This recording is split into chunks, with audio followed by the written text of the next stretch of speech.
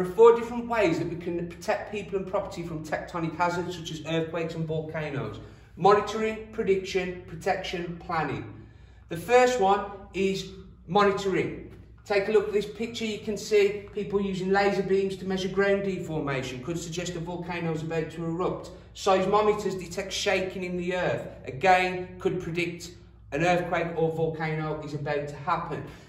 This next method is called prediction. This map shows the amount of earthquakes and their size over the last 100 years or so. If we realise and work out where these past events have taken place, perhaps we could predict for the future. The next is protection. Earthquake-proof buildings are an excellent example. This particular building has been strengthened in several different ways. You've got shock absorbers at the base of the building to protect from shaking, and concrete walls have been reinforced with steel bars.